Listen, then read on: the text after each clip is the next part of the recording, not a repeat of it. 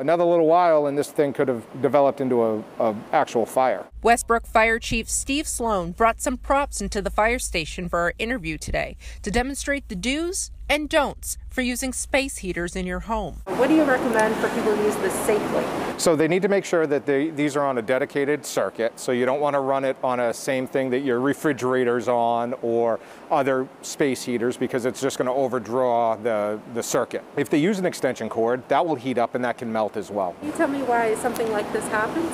So these things draw a tremendous amount of electricity. What do you recommend on placement for these types of heaters?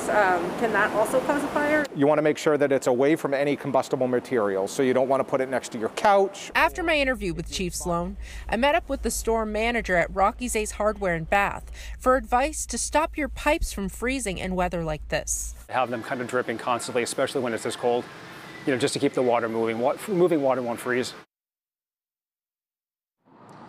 The store manager of Rocky's Ace Hardware says that depending on what kind of home you have and what kind of pipes are in your home, that you can also use heat tape to keep those pipes flowing and functioning in cold weather like this. And he also says that customers are coming in to buy things like foam and sealant for any cracks in their windows to keep the cold air out. But for now, reporting live in Westbrook, I'm Talia Clark for WMTW News 8.